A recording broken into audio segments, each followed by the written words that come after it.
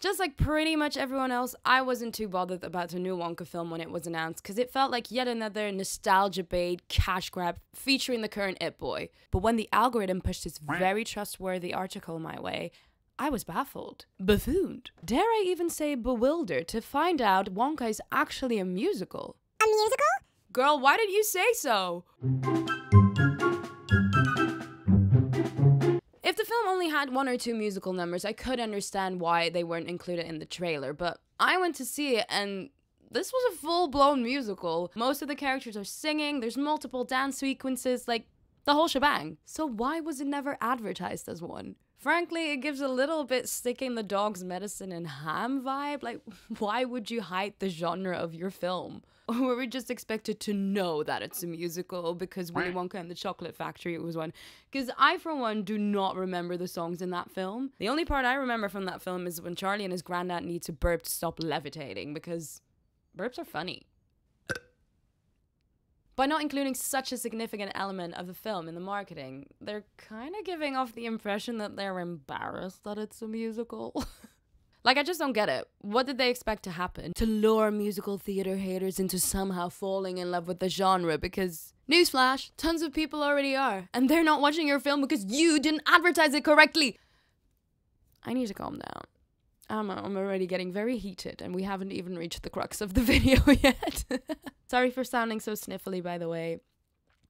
I don't think it's COVID, but maybe. The same thing is happening with the new Mean Girls film. Like, why has Hollywood all of a sudden decided that musicals aren't cool anymore, but then still making them? Musical theater is a billion-dollar industry, and previous films such as La La Land or The Greatest Showman were met with critical and financial success. Okay, I do have to address the elephant in the room. Certain more recent musical films, I'm thinking of Dear Evan Hansen or Everybody's Talking About Jamie, were in fact far from masterpieces. So I do understand that there are some preconceived notions surrounding the genre at the minute.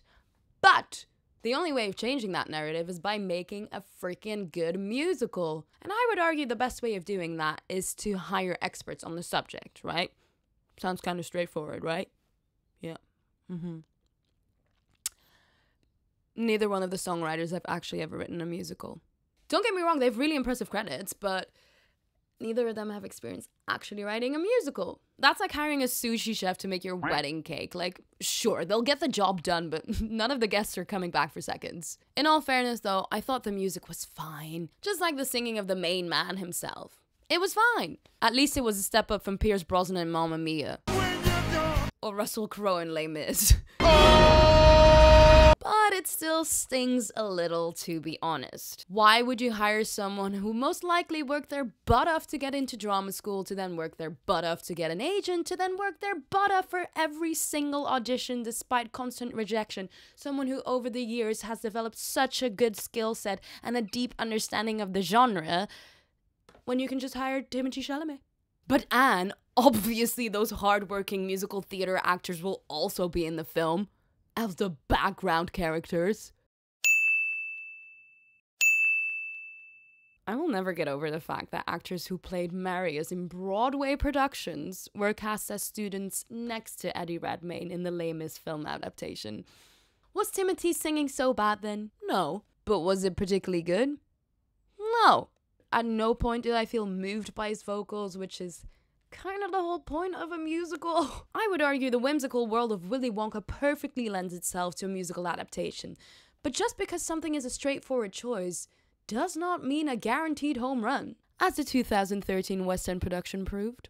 I don't know if it's the lack of experience from the songwriters or if they had to adjust the songs to Timothy's untrained vocals, but the melodies just felt so lackluster. When musical numbers should act as a shortcut to emotion, it's just such a missed opportunity. Like, I can't help but wonder what this film could have been like if the songs were written by Robert Lopez or Tim Minchin, and if it was starring a seasoned pro like Jonathan Groff, although he might be a bit too old.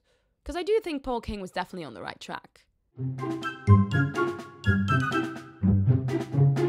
And you're just being too critical. And okay, yes, maybe I am. Maybe I am a hater who is always going to hate. But that is because I love musical theater. I not only have a bachelor in musical theater, I also have a master's degree. Yes, that exists. So sorry about being aggressive about the bad hand my industry has been dealt recently.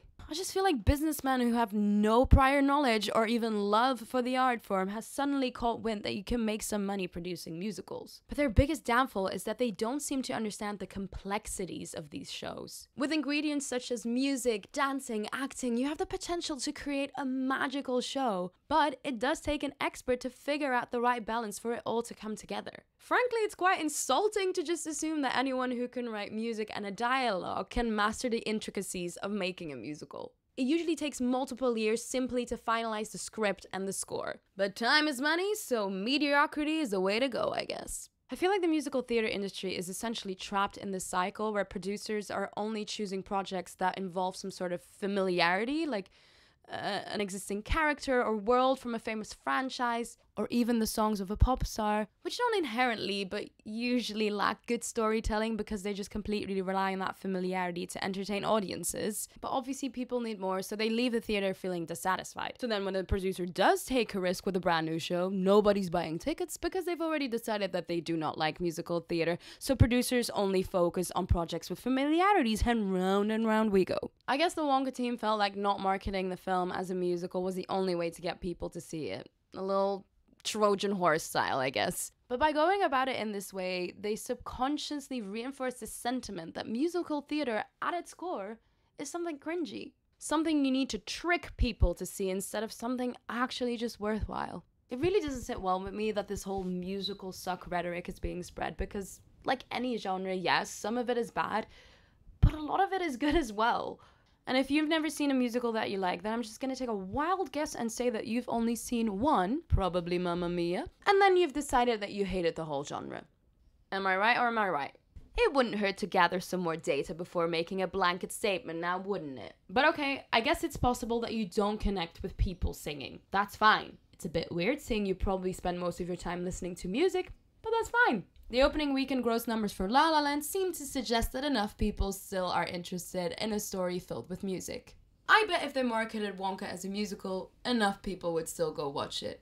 Even if it didn't star Timotheé Chalamet. And that wouldn't just be musical theater lovers, Wonka fans as well, despite what that stupid article claims. And maybe you wouldn't yield the highest profit possible, but you also wouldn't damage the reputation of a genre that you clearly see as a gimmick rather than an art form. I'm desperately trying to wrap up this video because I'm rapidly losing daylight. Yay, winter in England. So yeah, let's just call a spade a spade. Like, I know I'm not saying anything new here. Capitalism has ruined yet another way for us to fulfill a basic human need. The need for expression and for connection. I can't wait for communism.